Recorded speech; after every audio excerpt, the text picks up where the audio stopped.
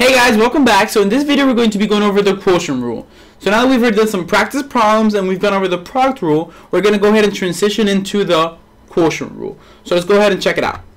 So here we have that quotient rule is used when two functions multiply or divide. So let's think back about the word quotient, right? So quotient is when you have two factors or two things in math dividing. So whenever we have two factors dividing, we're going to go ahead and use the quotient rule. So now we're actually going to use the product rule. We're going to refer back to the product rule to get to the quotient rule. And the more and the better that you learn your product rule, the easier it is to learn and remember your quotient rule. Alright? So let's just go back to the product rule, and we have two functions multiplying, f and g. We said that the derivative was the derivative of the first times the second plus the derivative of the second times the first.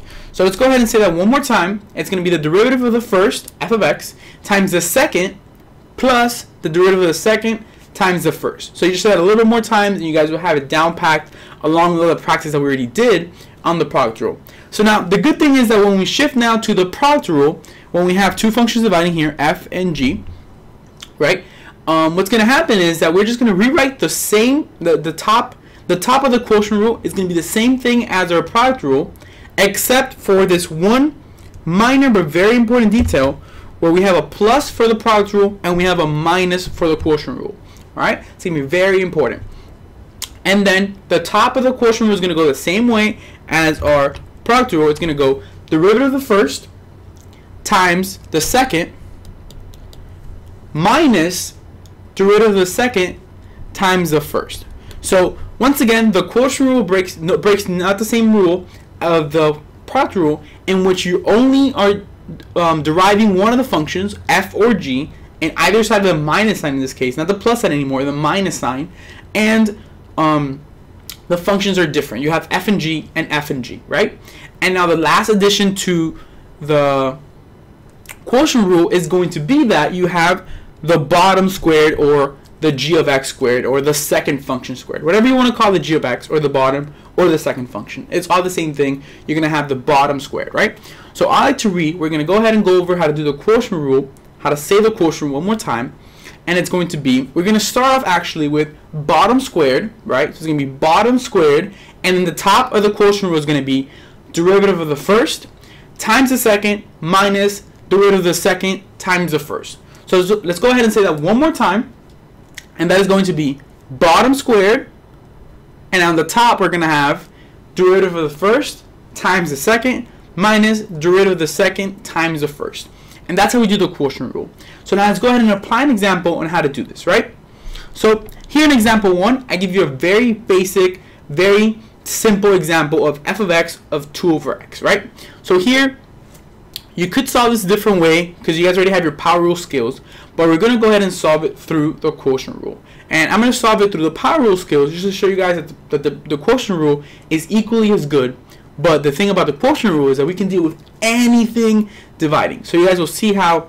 Let's start off with doing it the power rule method, which we start off by bringing the x up. So it'll be 2x to the negative 1, right? Because we can't deal with fractions yet. And then we're going to apply our power rule, in which we bring down this negative 1. We bring down this negative 1. So we're going to have negative 2x to the negative 2, which is going to give us negative 2 over x squared. Right? So we just computed our derivative using the power rule method, right? But now we're going to shift and apply what we just learned, which is our quotient rule method, right? Which is going to let us do any kind of derivative. So let's go ahead and transition to the quotient rule, in which we're going to have f of x is equal to 2 over x, and we're going to start off our quotient rule by saying it out loud, right?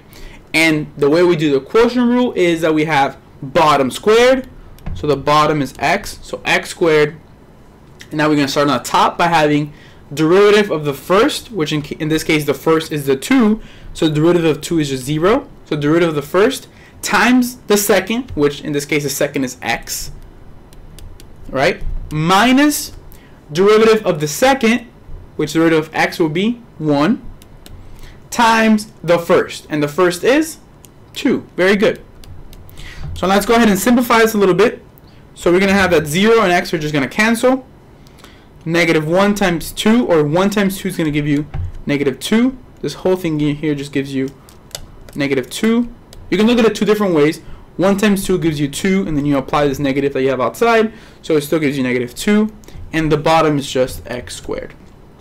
So that actually didn't take us that long. It was, I would say, if we do it quickly, it's fairly about the same speed, maybe 2 seconds apart, if anything. So here we have negative 2 over x squared, and then here we have negative 2 over x squared. So we have showed how the power rule method and the quotient rule method give you the same answer, which means that they're valid, right? Or two methods match, so we're good to go. But the thing about the power rule method is that it's limited. And let me show you why we need the quotient rule method, right? And we're going to go ahead and check out example 2, which you see you have x minus 1 over 2x minus 5. So let's say we would try to do this as a power rule method. We'll be given with the equation of f of x of 2 minus 1 of 2 minus x to the negative 1, right? So we would have to bring up this whole bottom up, and we have no idea how to do that yet, right? We can't distribute because we have a negative 1. So this negative 1 here is a problem because we can't apply a power rule on a thing like a 2x minus 5. It is just getting way too crazy right now. So since we don't have the skills to do this problem yet, you guys will eventually have other skills that are not just the quotient rule, but for right now we don't have those skills. We're restricted to using the quotient rule. And that's kind of the idea of all these little rules, right? Each rule is used for a specific scenario in which it is the fastest and most efficient way to get it, right? So depending on you have all this toolbox of all these rules, and the best one is the one you're going to use because it's going to give you the fastest answer and you're going to be done with your problem right away. And they're all equally valid, which is a good thing, right? So let's go ahead and transition to our quotient rule. And we're going to start it off the same way. We're going to start off our quotient rule by having f prime of x, right? And we're going to have bottom squared, so 2x minus 5 squared, bottom squared. And now we're going to start up here with derivative of the first one, or derivative of the top. And that's going to be the derivative of x minus 1, which is 1. So derivative of the top times the second, which is the bottom. So it's the derivative of the bottom, which is 2. I apologize, not derivative, just derivative of the first times the second. So derivative of the top times the bottom, right? There's no, you never take two derivatives in the same side of the negative, right? Or of the positive if you're doing product rule. So now we go ahead and derive the second, or we derive the bottom, which is just derivative of 2x minus 5 is beast. It is 2. And we go ahead and take the derivative. We don't. We just leave the top, right? So the idea here is that we're never deriving two functions in the same side of the minus or the plus. We are just using two different functions and we're only deriving one of them, right? So let's go ahead and say it out loud and make sure we have everything in place. Let's do one little check before we say this is done.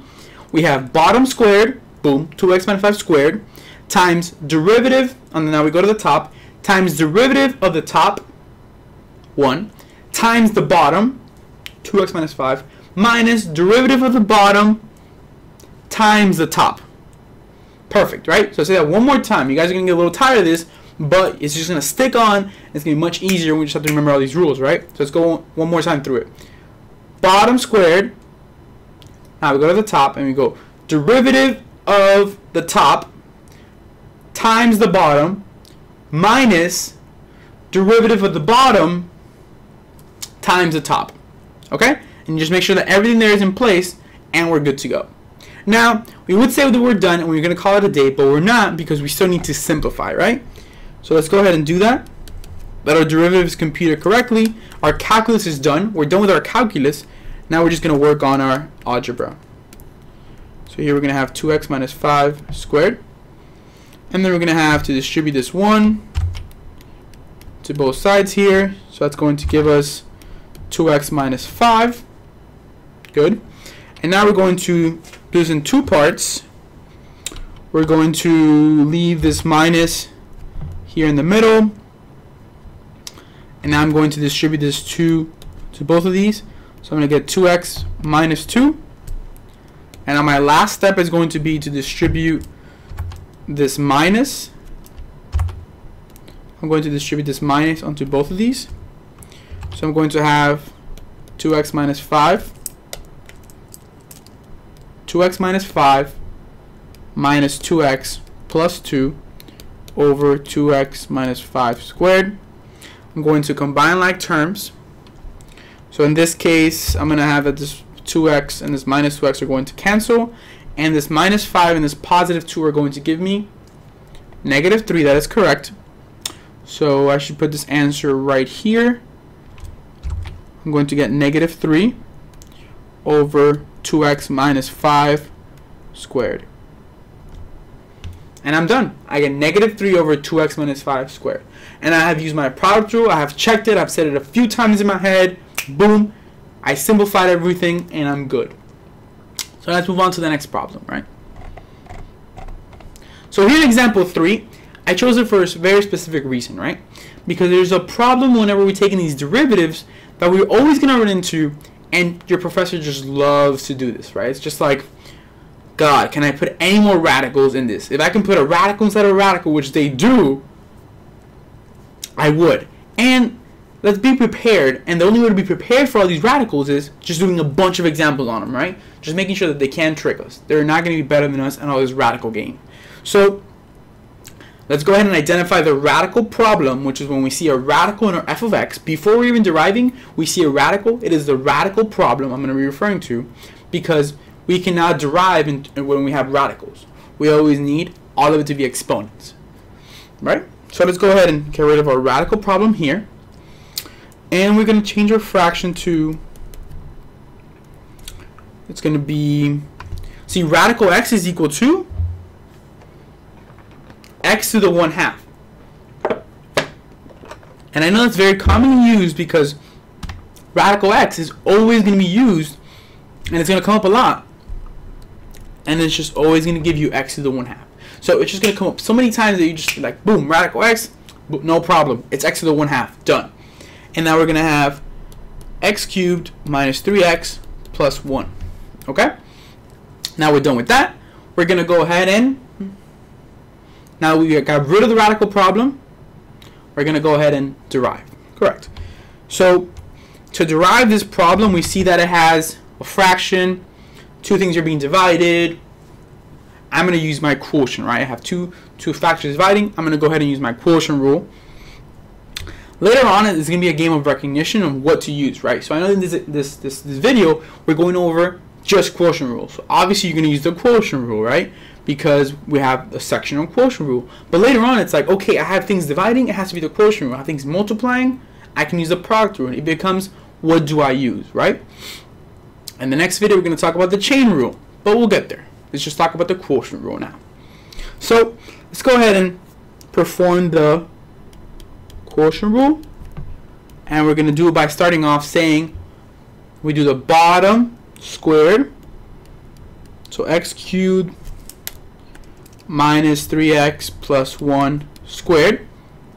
Now we're going to go ahead and do derivative of the top, which is 1/2. We'll just bring this exponent down, x to the negative 1/2. We subtract 1, right? That's also another very common derivative. X to the 1/2, the derivative is going to be 1/2 x to the negative half, right? And we are going to multiply now by the bottom, which is x cubed minus 3x plus 1, minus a big fat minus because it is a quotient rule, and quotient rules use minus.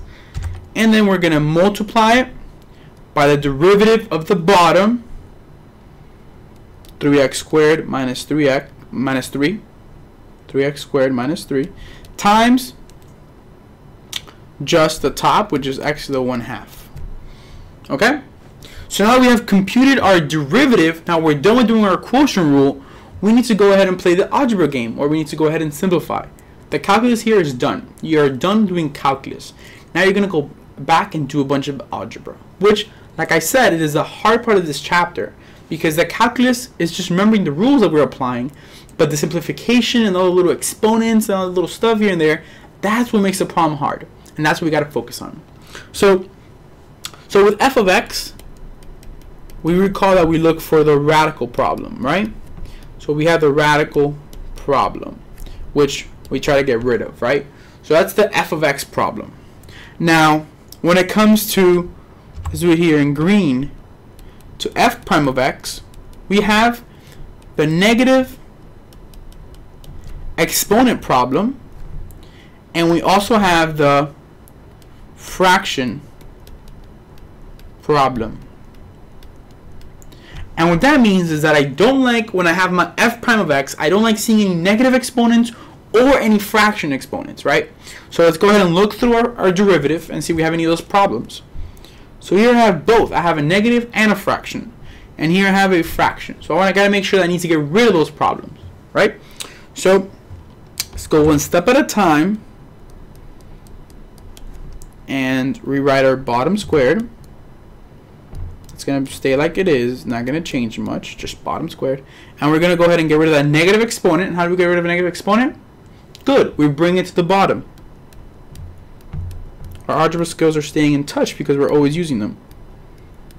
X cubed minus 3x plus 1 minus 3x squared minus 3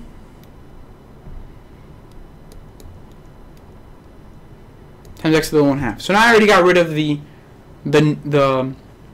negative exponent problem. So now I'm done with this. Now I'm going to go ahead and try to get rid of the fraction problem. And how do I get rid of fractions? I go from exponents and fractions to radicals, right? So let me go ahead and do that. So I'm going to just rewrite the bottom as x cubed minus 3x plus 1 squared. And then I'm going to go ahead and do two things here. I'm actually going to move this whole factor up here because they're multiplying. So then I'm going to have x cubed minus 3x plus 1 over 2 radical x, right? Because we recognize that x to the 1/2 is always equal to radical x. X to the 1/2 is equal to radical x. You're going to see that 100 times. So, and then here I'm just going to have 3x squared minus 3 times radical x. And we can say that we're done with this quotient rule. So now let's go ahead and do some practice problems on these quotient rules and how we can keep doing the algebra to make sure we can fit these answers into the most simplified form it can be in. So, see you guys next time.